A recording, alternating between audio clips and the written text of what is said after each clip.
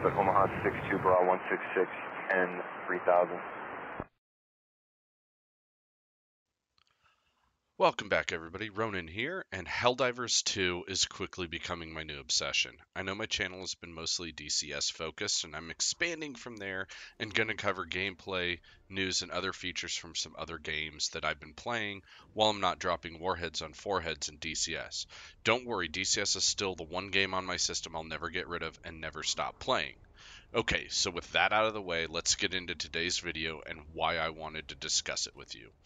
So first off, Helldivers 2, it is crushing it right now. The other day it was seeing player counts exceed that of GTA 5 and Call of Duty combined on Steam.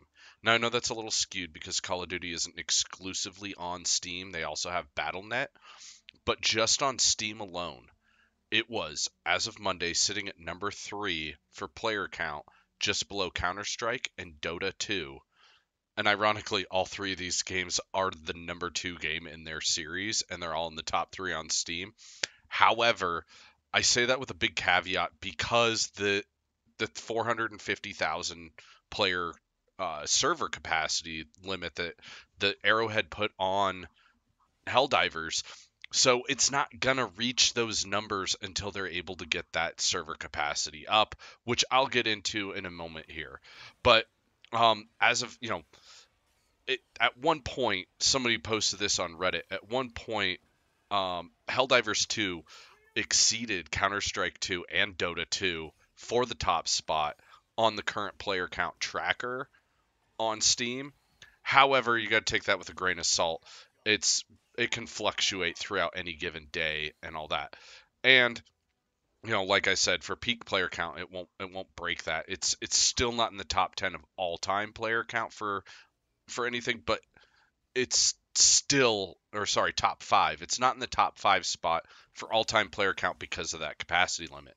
But still, top 10 in all multiplayer count for a non-AAA title the second week since releasing is nothing to scoff at.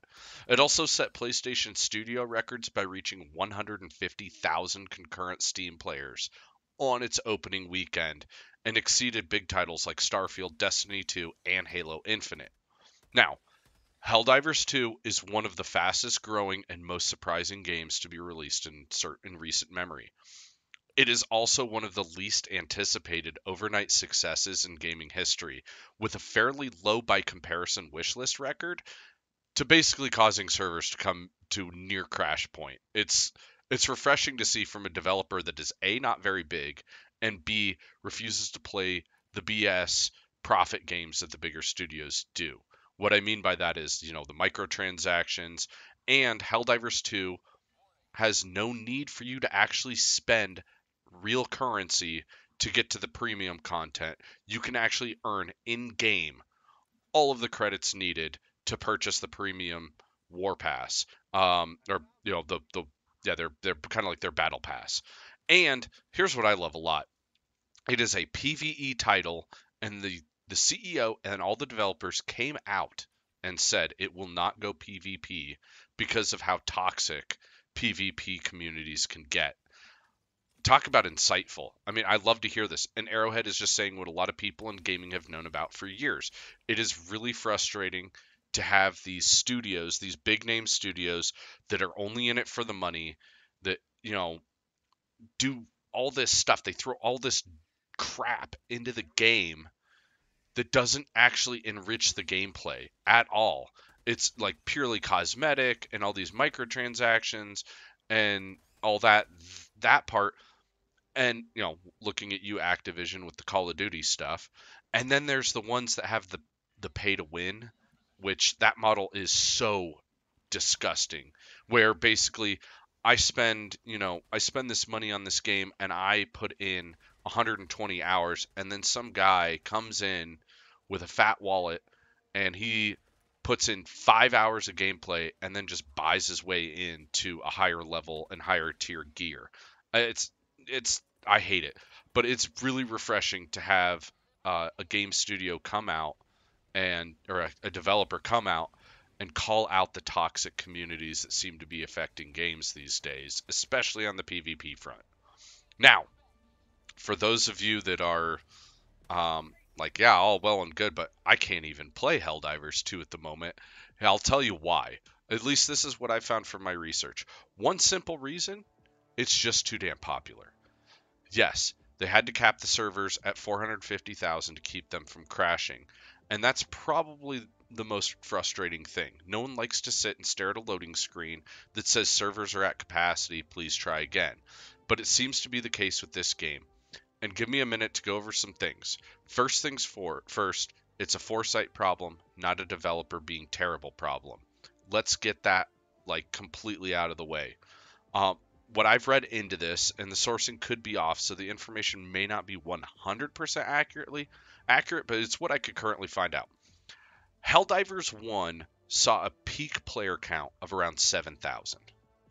They anticipated this game, at best, would probably see twice that, like in the 10 to 15,000 range. And so, the way I know some programmers, and I've talked to some programmers, I am not one. The way they kind of set this up to future proof it was that they enabled the server capacity to handle about 45,000 in the event that that 10 to 15 estimate was off. And boy, were they off. Within the first week, they sold over 1 million copies. Not bad for a small developer from Sweden. Their server capacity had to be raised to what I can only assume be something code based, to 450,000. And let me explain my understanding of this. I'm not a network engineer or a programmer or coder or anything like that. I understand software absent the coding aspect, and hardware because I've built PCs before. That's it. I'm not really knowledgeable in this realm. But from what I understand and what I've read from people who know this kind of world, that it is it's not just buy more servers. There's been a lot of talk in the community, people calling for, well, we'll just buy more servers. Well, if it was the case of buying more servers, this wouldn't be an issue. This would have been solved days ago. So I'm having trouble finding it right now, but there was somebody from either the development team or the CEO himself or something. They shared it on X on Monday and made mention that the issue is not just server side, it's a coding issue, and that'll take some time to fix. I don't understand coding. I don't know how the coding could be the root cause of server issues, so I'll nod and smile and say yeah, they're working on it. But a lot of people, especially on like Helldivers 2 Reddit, have been saying a lot of this stuff. Guys that are network guys that are, engineers, guys that know this stuff are saying, yeah, it's not just buy more servers. It's not so simple. It's a straight up issue of they have a lot of back end coding that they need to do to make it so that that happens, so that they can increase the capacity and all that and make it a little more streamlined. So, you know, I really got to say, let's give the devs a little bit of slack here. Nobody, and seriously, nobody saw this coming. This was a success that has completely blown away the gaming community. And the CEO of Arrowhead even said it. I love this. If you look up on his X, formerly Twitter, he said something, they were discussing something, and he made mention that this whole experience is like trying to tune a Vespa to compete in Formula One. Now, if you don't understand that reference, I can't help you. Um, but they're working on the issue. These things are complex. They take time. I'd rather play the waiting game than someone rush too quickly and just everything crashes and all the progress that everyone has made is lost forever. I mean, I know people who are level 50. If they had to restart at level 0 again and work their way back up, they'd be a little frustrated. And understandable. I mean, you've sunk time into the game. I have, and I'm enjoying it, but I would hate to lose all that progress, but it wouldn't be the end of the world. Now, I wouldn't say that if it hasn't happened before. So, patience. We should all exercise a little bit of it, and we'll get through this without increasing our cortisol production. The sad part is the server issues have led to some negative review bombing on Steam, and it actually literally brought the overall ranking down to mixed. And I understand the frustrations. It's 2024. We're busy. Gaming is, for a lot of people, is like the only outlet from the stress and mess of daily life. And if you're like me, I have commitments, family, other things in life going on. That window for gaming is very limited at times, and you don't want to wait for the whole, your entire time that you've allotted for gaming, waiting in a queue to connect. I get it. One such review though did make me laugh, and it said, "This review is at capacity. Please try again later." And I've thrown up the screen of what you get when you jump into Helldivers 2. Thankfully they did some tweaking. It used to be you'd get just the black screen and you'd sit there for who knows how long. Now it actually has a screen for you to look at that tells you kind of that, that reassuring warm blanket that it's being handled. It's working. We're doing something. Something's going on instead of just a black screen and like, am I going to get in? Am I going to get out? Am I going to sit here forever? I don't know. Um, but the general sentiment of the community right now is phenomenal game when you can play it, and we're all hopeful it'll get fixed soon.